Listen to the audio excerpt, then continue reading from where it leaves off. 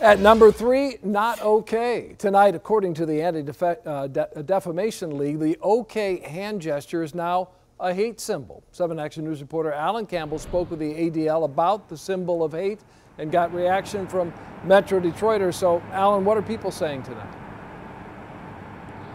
Well, Dave, a lot of folks who I spoke with say they have no idea that that okay hand gesture was actually a symbol of hate, but the ADL says it's how that gesture is used that represents hate.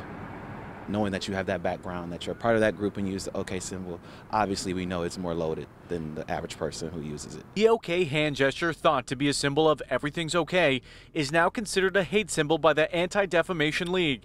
It was one of 36 the ADL added to its list. People began to think that if you made the okay, this looks like white power. And when that did happen, it started to catch on. The ADL says not everyone means for the hand gesture to be hateful, but it's the context in which it's used. If you don't see any other forms of Nazi symbols or any other white supremacy symbols, don't jump to the conclusion that a person's trying to give you a white supremacy sign. The ADL keeps track of extremism or anti-Semitism in the U.S. According to their data, there have been 75 acts of hate in Michigan from 2018 to 2019.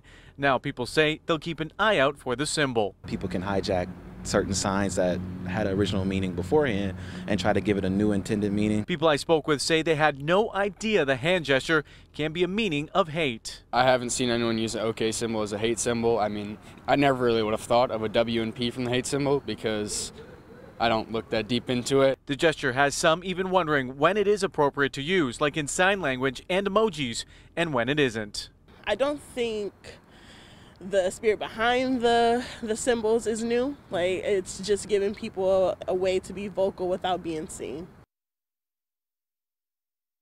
And this year, the ADL says that okay hand gesture was actually adopted by some white nationalists. Reporting live tonight in Lathrop Village, I'm Alan Campbell, 7 Action News. Thank you, Alan.